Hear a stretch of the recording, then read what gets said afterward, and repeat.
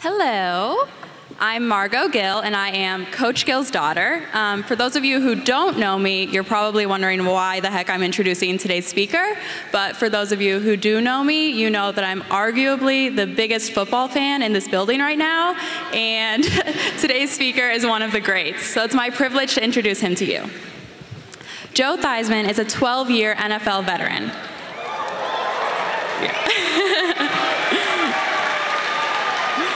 He played in 163 consecutive games from 1974 to 1985. He set the Redskins record for passing yardage with 25,206, completions with 2,044, and attempts with 3,602. He's a two-time Pro Bowl selection. Theismann led Washington to a 27-17 victory over the Miami Dolphins in Super Bowl XVII. Theismann was selected to the NFL's Man of the Year in 1982 for his community service and dedication to the health and welfare of children. And finally, he was the 1983 NFL MVP. Please turn your attention to the video boards. Now this gives us a chance to congratulate Joe Theismann, the quarterback of the Washington Redskins. A brilliant finesse pass by number 7, Joe Theismann. Look how quickly he throws that football. And look who was on him, Theismann, who made a maybe the biggest defensive play of the game. Joe Theismann is an award-winning former professional football player. In 1983, he was recognized as both the NFL Offensive Player of the Year and the NFL Most Valuable Player. In 1982, he led the Washington Redskins to become Super Bowl champions. Liberty University, put your hands together for the one and only Joe Theismann.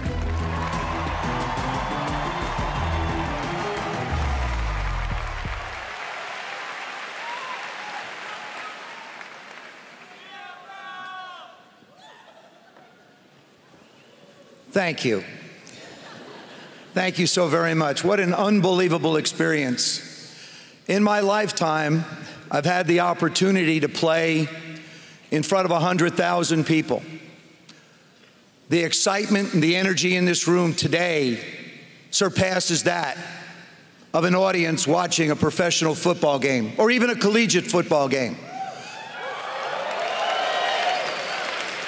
To Becca, what an incredible voice. Such a small package, but so powerful in our lives. Margot, thank you so much for the lovely introduction. I've known your dad for way too many years than either one of us want to admit. But it is truly a pleasure to be with you today. Like I said, I've had the opportunity to speak in front of a lot of different people, but I've never ever thought about a presentation more than I have for you today. Because to me, today really is the beginning of the rest of our lives. The way we walk in Christ, the way we appreciate the Lord, the way the Lord comes into our lives. There are no set plans. There is no true game plan. The Lord sees us as individuals. He treats us as individuals. He assesses us as individuals. But yet ultimately we will all go home and sit in His presence. See, today is a homecoming weekend for you. And I was thinking, for all of us, we have a homecoming. At some point in our lives, we will be given the opportunity to be able to go home. But while we're here on this earth, how wonderful it will be this weekend for Sparky the Eagle to be able to soar high in the skies, and for the flames to burn bright. And it'll only happen if you are present, just as the Lord is present in every one of you. You know, it's funny, we see our lives and so often we see changes that occur. I've had two very significant changes that have really shaped who I am as a person. The first has to do with my name. Margot's kind enough to introduce me as Joe Theismann, and I appreciate that. But I'm really not Joe Theismann. I'm actually Joe Theismann from South River, New Jersey. It's good to know that some of you have escaped as well.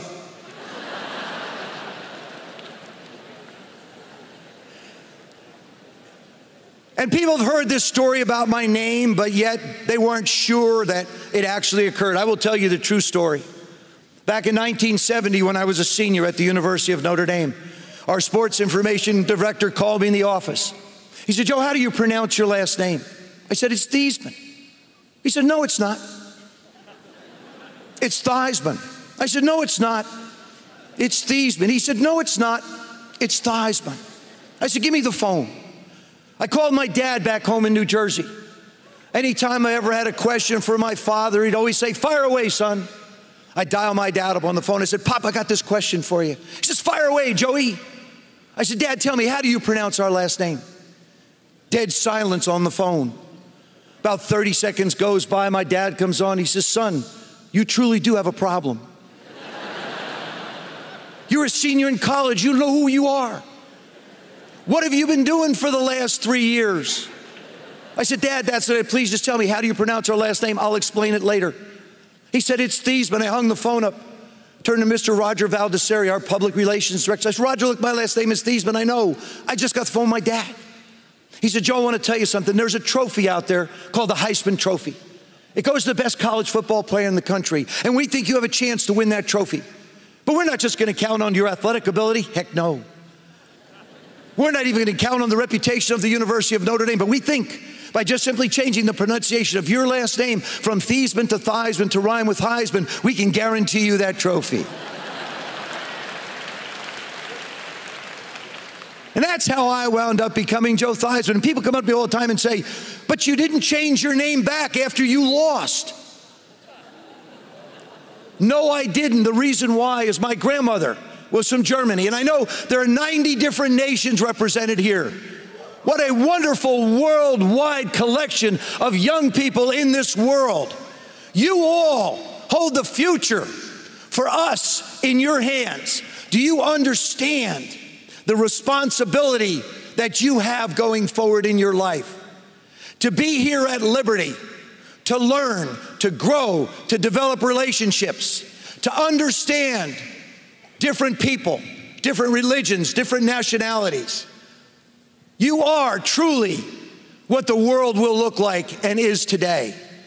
My grandmother, as I say, was from Germany, and so I went to my grandmother. I said, Granny, they're thinking about changing the pronunciation of our last name to Theismann. What do you think? She said, well, I tell you this. Actually, our last name is pronounced Theismann, and that is a bit closer, so I'm okay with it. So the matriarch of our family blessed the changing of my last name. That was the first change that occurred for me. The second change occurred on November 18th, 1985. And if you'd please roll the video, you'll understand what I see. There's a moment of orderly silence before a football play begins. Players are in position, linemen are frozen, and anything is possible. Almost Indian summer weather here mid-November. Then, like a traffic accident, stuff begins to randomly collide. From the snap of the ball to the snap of the first bone is closer to 4 seconds than 5. First and 10. Riggins, squeeze lefter, back to Theismann. Theismann's in a lot of trouble. One Mississippi. Joe Theismann, the Redskins quarterback, takes a snap and hands off to his running back. Two Mississippi. It's a trick play, a flea flicker, and the running back tosses the ball back to the quarterback. Three Mississippi. Up to now, the play's been defined by what the quarterback sees. It's about to be defined by what he doesn't. Four Mississippi. Lawrence Taylor is the best defensive player in the NFL and has been from the time he stepped onto the field as a rookie. And it was Lawrence Taylor who slammed Theismann to the ground at the 42-yard line. Will also change the game of football as we know it. And we'll look at it with the reverse angle one more time, and I suggest if your stomach is weak, you just don't watch. And we'll look at it with the reverse angle one more time, and I suggest if your stomach is weak, you just don't watch. Legendary quarterback Joe Theismann never played another down of football. That was November 18th, 1985. The reason I chose to show you that video is because in everyone's life, and in your young lives, and in your parents' lives, there have been moments when we have questioned the Lord. We don't understand why something has happened to us or something has taken place in our lives. It just doesn't make sense to us. I want to take you back prior to November 18th, 1985. See, the man that stands before you today, I hope and pray, is significantly different than the man that played professional football.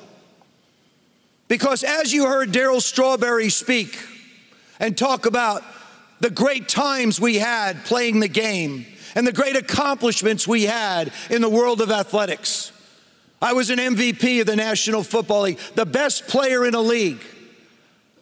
I was a world championship quarterback. That's what this ring stands for. And for any of you that are Cleveland Brown fans, you may never see one of these in your lifetime.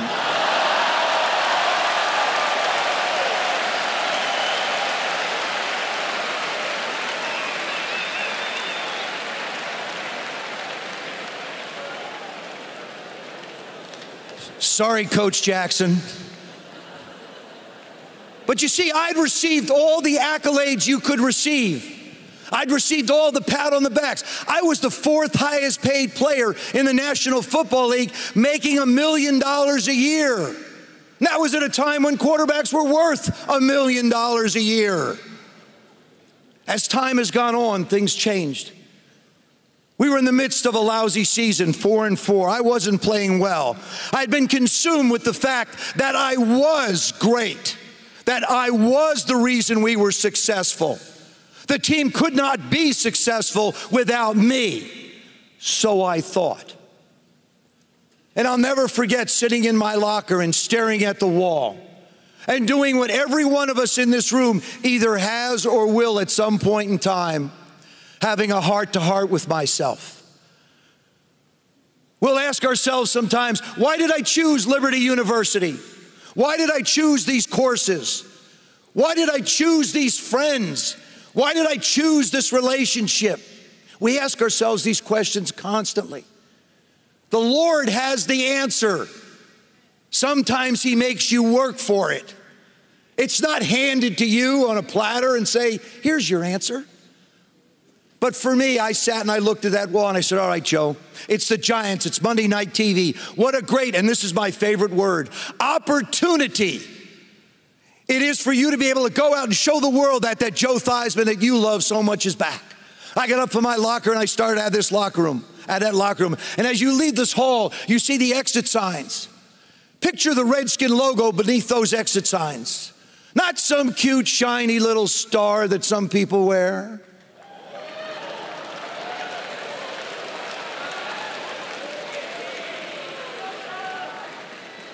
I feel obliged to ask this question at this point. How many of you are Cowboy fans?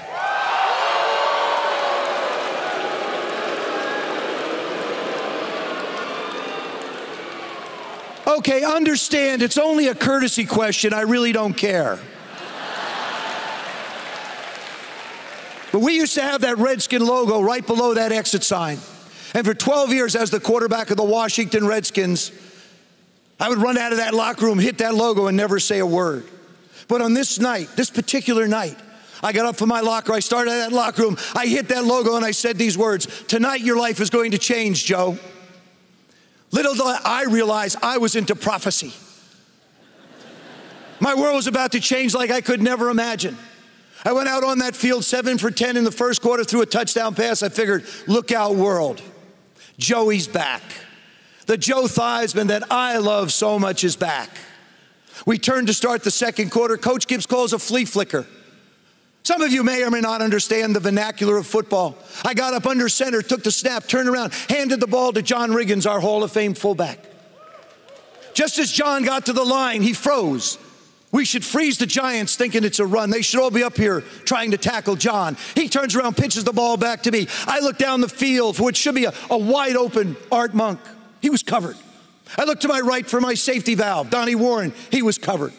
And then I felt some pressure coming from the left side. It was Lawrence Taylor. I slid a little bit more to the right. He grabbed my left shoulder. I swung around. He wouldn't let go. And as LT came around, his right leg caught my right leg between the knee and the ankle. And right off to the left, where that piano chord sits, I heard a pow, pow. Sounded like 2 muzzled gunshots. But what I had was an open compound fracture of my lower right leg. I laid there on the field. It seemed like it was an eternity. And as I opened my eyes, standing above me, Bill Parcells, the then coach of the Giants, is looking down going, Joe, I'm sorry. I'm going, Bill, so am I. Coach Gibbs comes running out and kneels down, looks in my eyes. He says, Joe, for 6 years we've been together. Joe, you've meant so much to this football team. Joe, this is a heck of a mess you've left me in. I said, I'm sorry. Within 5 minutes of breaking my leg, I'd seen 2 people. I'd apologized to both of them. And then they started to wheel me out of that stadium. And 55,000 people said thank you to a man who thought he needed absolutely no one. 55,000 people said thank you to a man who thought he could be alone and do it all by himself. And I tell you this, you cannot, will not, nor hope to be a true success in life if you think you do it by yourself.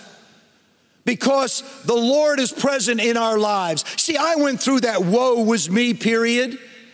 Why me? Why now? The first year of a $5 million contract. See, I was hung up in a material world. It was all about what I could possess.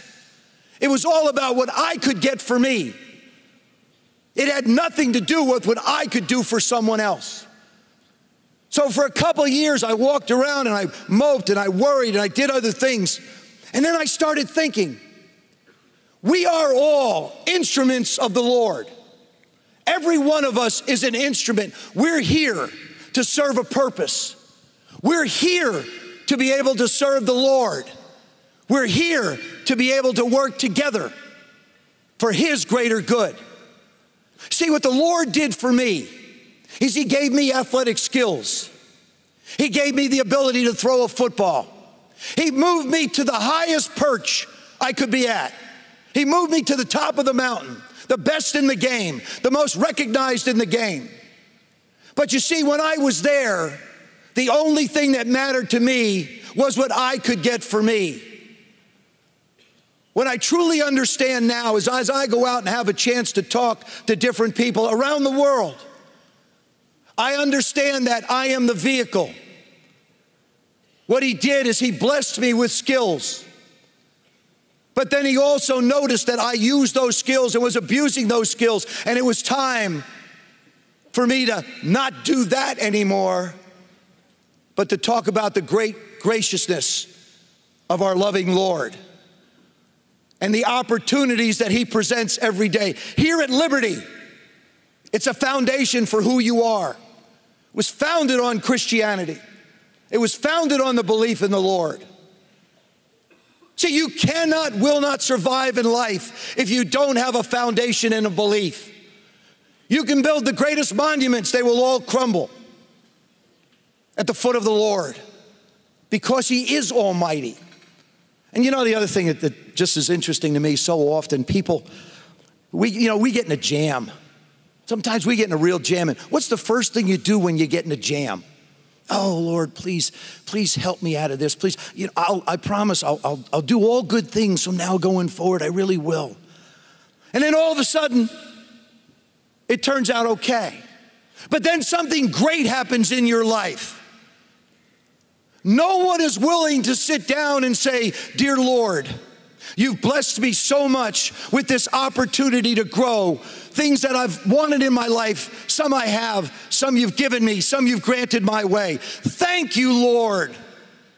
Thank You so much, Lord, for giving me a chance to have the most beautiful voice, to use that voice to sing, to be able to teach young men, to be able to minister a university.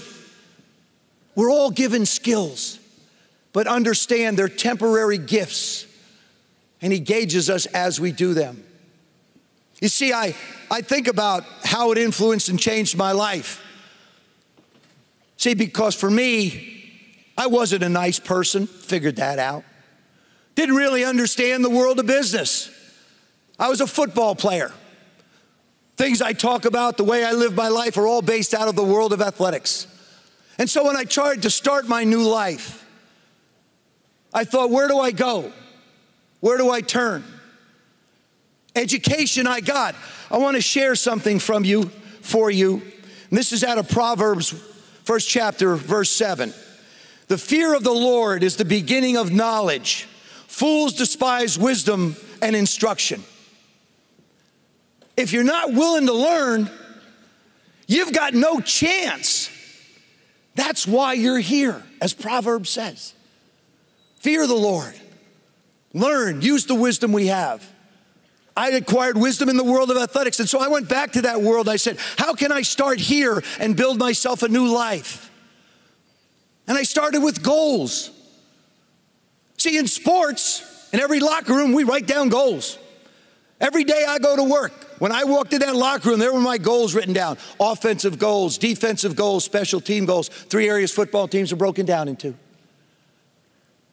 In business, we all write down goals. It's called our annual meetings, and this is what we need to achieve. But yet in our own lives, we don't take the time to make a contract with ourselves. I was reading an article one day on an airplane in a magazine. It said that 98% of the people in this world today refuse to take a pen in hand and write down a goal. And I started wondering. In business, we write down goals because that's what we want to accomplish. In sports, coaches write down goals for us because that's what we want to accomplish. But yet in our own lives, we will not make a commitment. We'd rather be a rudderless ship floating from current to current and dealing with situations as opposed to defining where I want to go.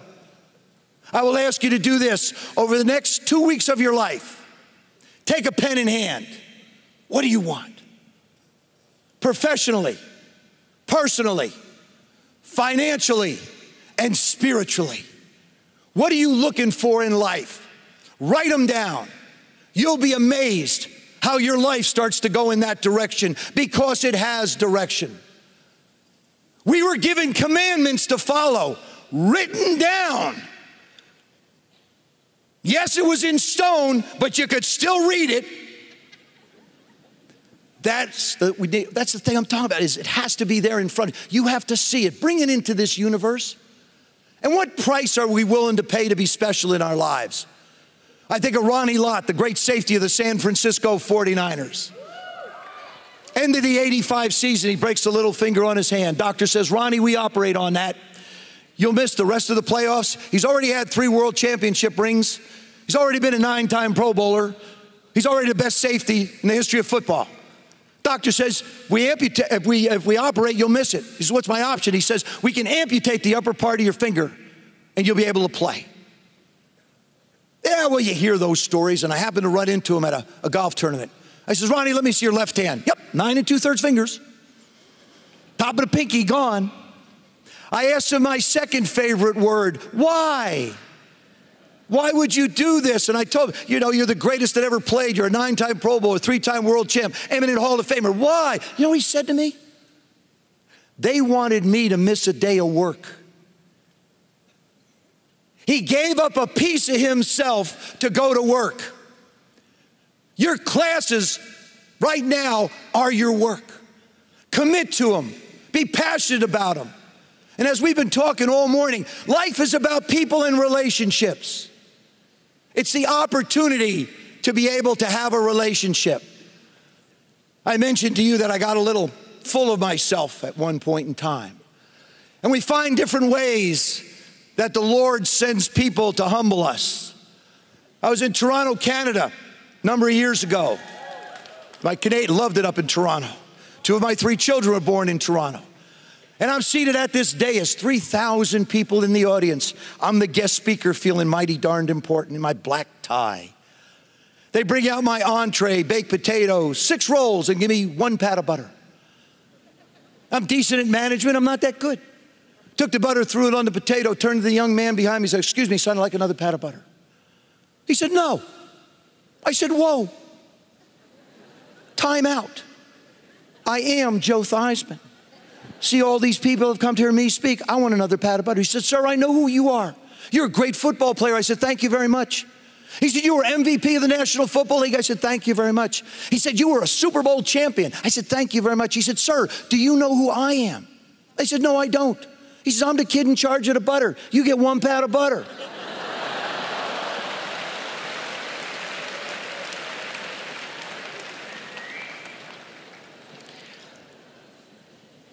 I want to share something with you today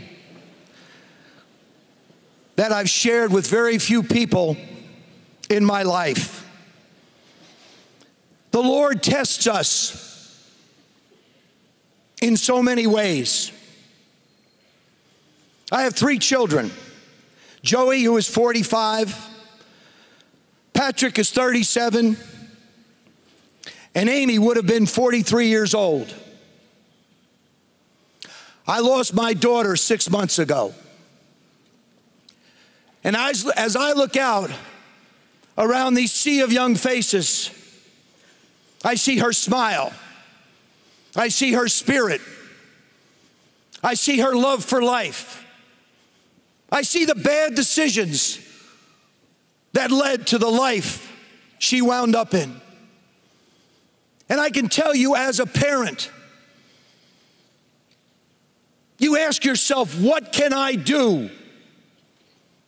What did I do? What can I do? What could I have done? And every day of my life, in the last 6 months, my life is different. Because Amy is gone to the Lord. She's gone home. But yet, I find visions of her. You see, we're not the only beings on this earth, whether they be eagles or butterflies or some other type of creature. They're all the Lord's creatures. And our spirit lives on, and our soul is a part of us.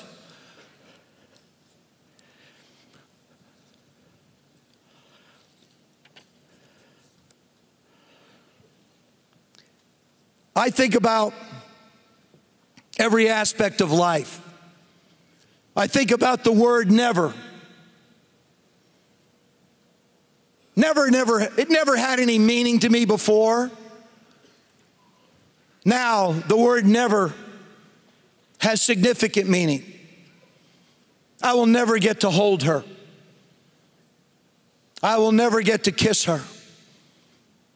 I will never get to love her. She will never get a chance to watch her children grow. She will never get to yell at me again. By golly, we yell at our parents. I want to say this to every one of you out there, you young men and young women. Your parents love you. They love you unconditionally, just as the Lord unconditionally loves all of us. Be gracious to them. Treat them with respect. Love them, cherish them, because all they want is for you to do well. You are first and foremost after the Lord in their lives. The pain is almost too much to bear. And you know, I asked myself, Lord, why? Why?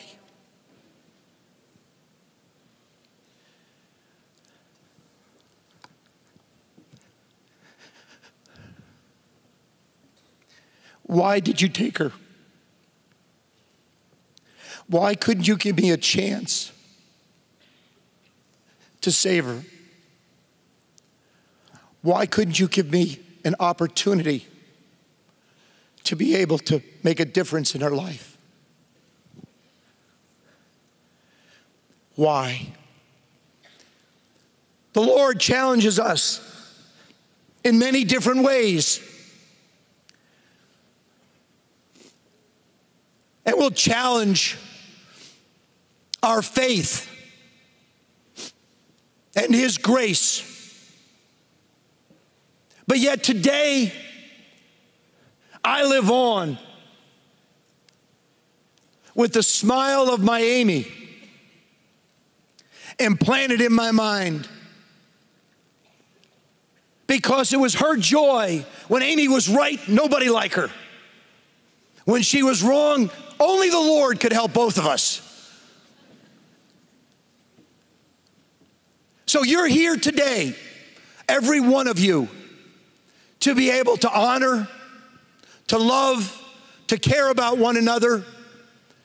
And don't ever forget that the most important person, the most important element of your life starts with the Lord, because he sees everything, he knows everything, and before you do it, he already knows what the outcome is going to be.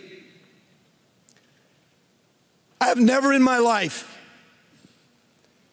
been moved.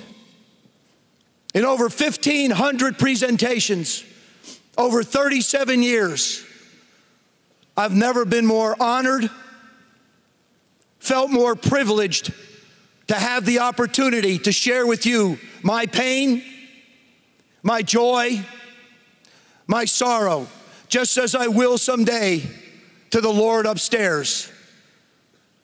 May God bless you and keep you safe in his arms. Thank you so much.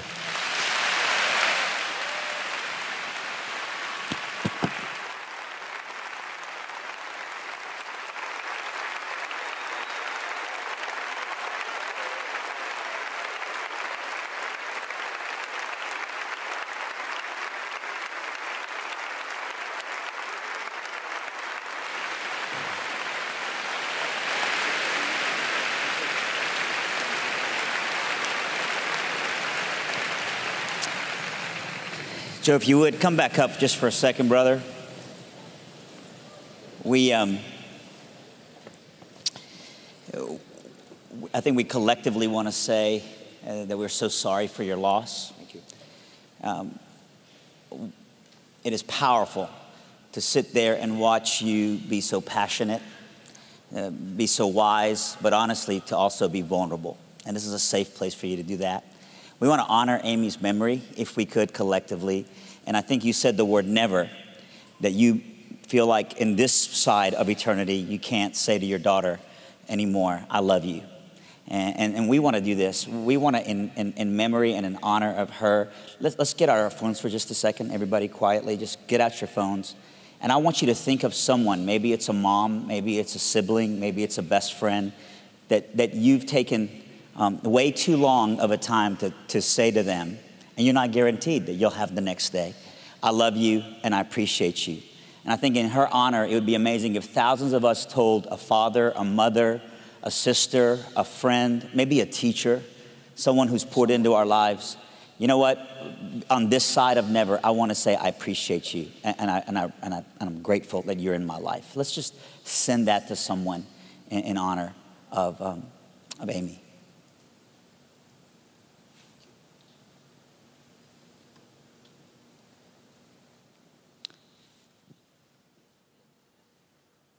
People ask sometimes why we give out jerseys to some of our guests. And it's actually, I think, symbolic for we want you to be on our team. We want you to feel at home. And so this is for you.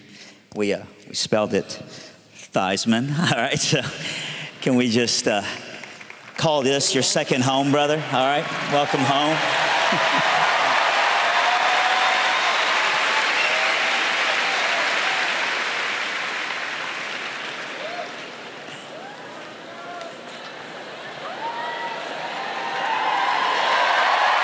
Come on, y'all.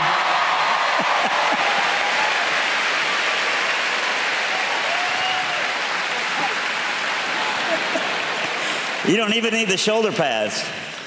Coach, I got 1 year eligibility.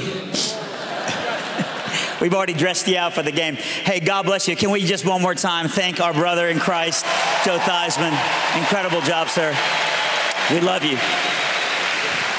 Welcome home.